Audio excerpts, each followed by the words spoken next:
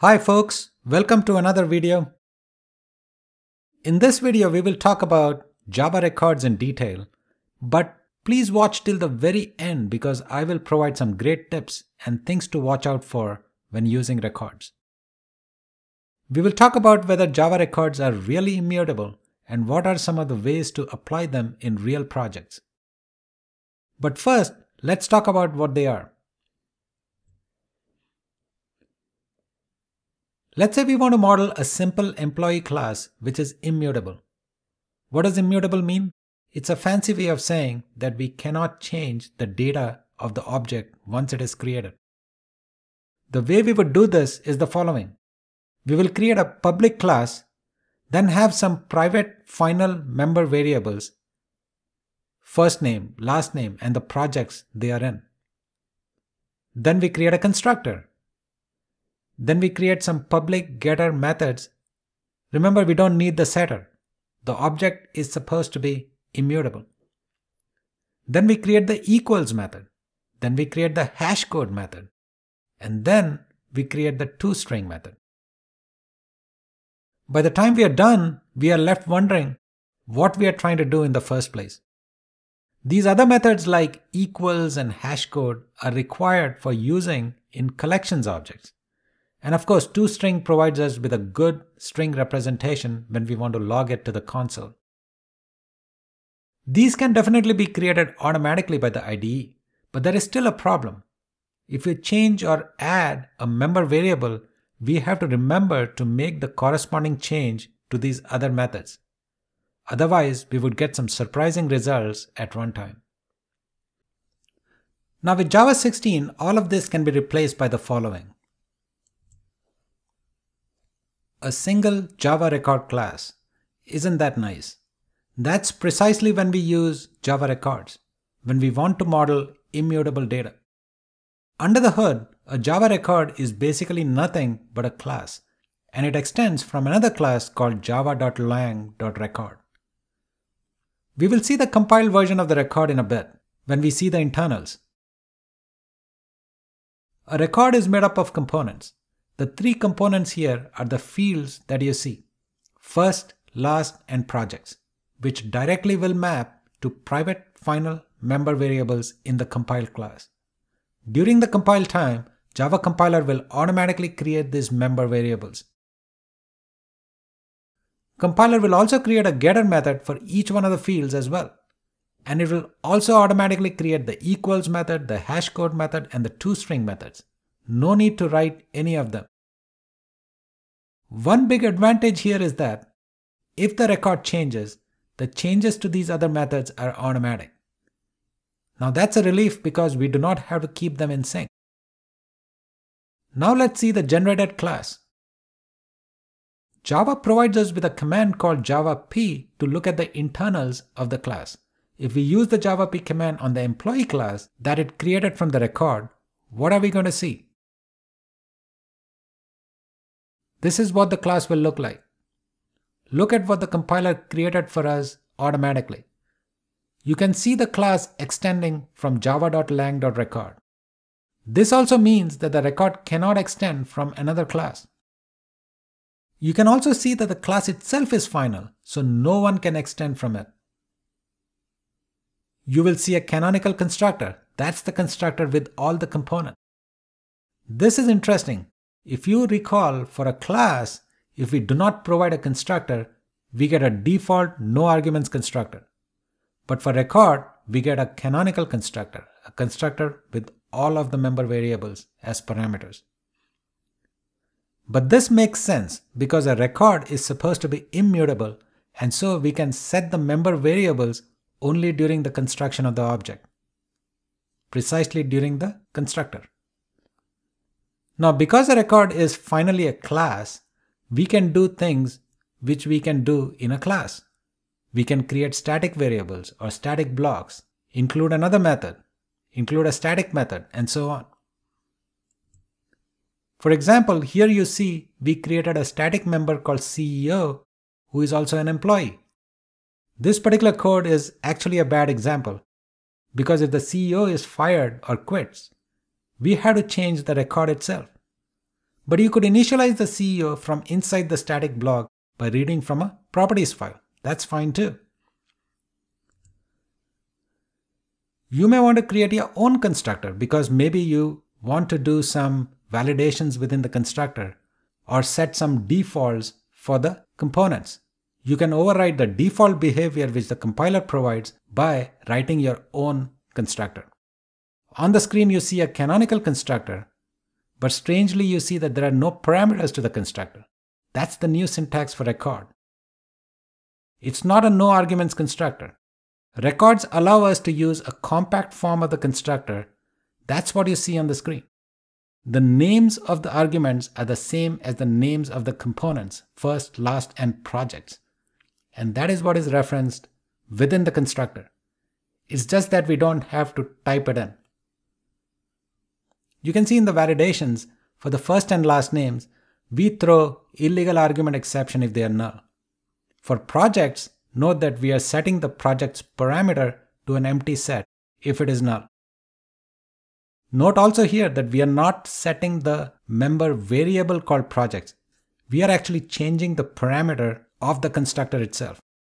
The compiler will automatically add the code to set the member variables from the parameters. Again, we are simply changing the parameters and not the member variables. If you do not like the short syntax for record, then you can use the traditional syntax that is used in classes. That's what you see on the screen. Both of these types of constructors are fine, except that they are expressed differently. Choose whatever style you like. You can also create a non-canonical constructor as long as you call the canonical constructor from within. A non-canonical constructor is basically which does not contain all of the components as parameters. On the screen you see a constructor which takes only first name and last name. This constructor will simply call the canonical constructor and pass null for projects. Now this is pretty much what the basics of records are, and you can get by with this knowledge of records. But let's go a little bit deeper. Let's talk a little bit about immutable characteristics of a record. It is true that the record is immutable, and you can see that because we don't have any setters in the record class. But when we are dealing with records, or any objects for that matter, these objects can contain references to other objects which may not be immutable, and this is something we should be aware of. In our example, project's component is a set of strings. Now that is certainly not immutable because we can add a new project to this set. Now this is not necessarily a problem with records, but classes in general. Let's take an example. On the screen is an example where we are constructing the employee object by passing the set of projects. Now the member variable projects can be modified outside of the employee object by directly accessing the projects variable. Maybe from the same thread or from a different thread if that thread has access to the projects variable. Now when you get the projects from an employee, we have project A also as part of the project. This means as a whole, even though an employee object cannot be modified, one of its pointing references can be modified. What's the solution to this problem? In our methods, don't accept collections as it is, but create a clone. We basically create a defensive copy of the collections object and then assign it to the member variable.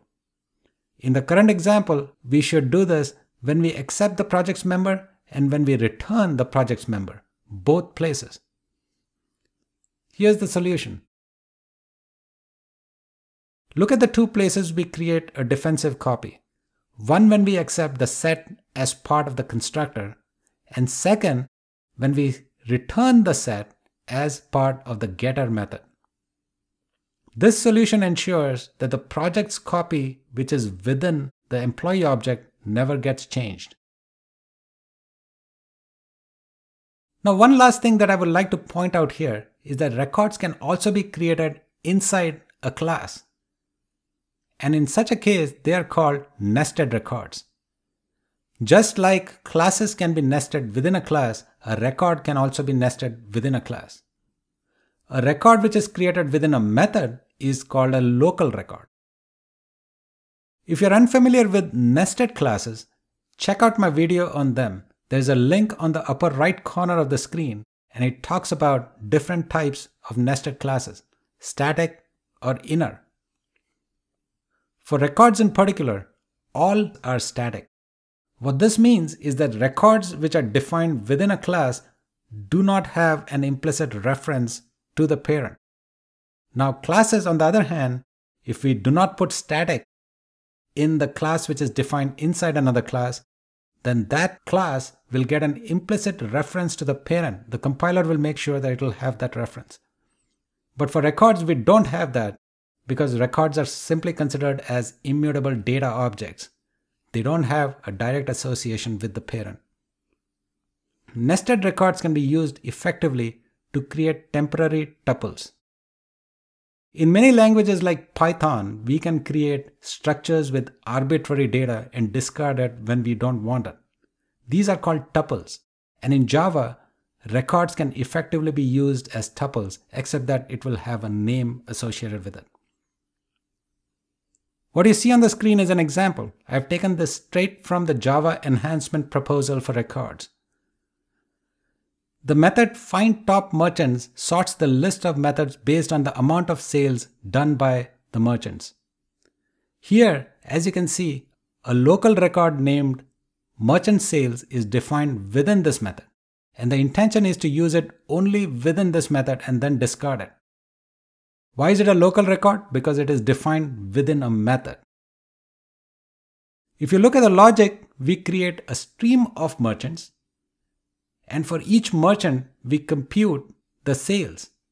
And that's the method computeSales, which is actually not shown. We then return the temporary merchant sales record object, which holds merchant and sales together. The sort method then sorts the merchant sales objects based on the sales. And then finally, the map returns the merchant object. As you can see, this temporary record object is very important for holding the merchant data and the sales data together just for doing the sort operation. It's just a temporary record. Hopefully this has given you a good insight into the use of Java records and how best to use it in your projects. Of course, if you want to use it, you need to be on Java 16 or above.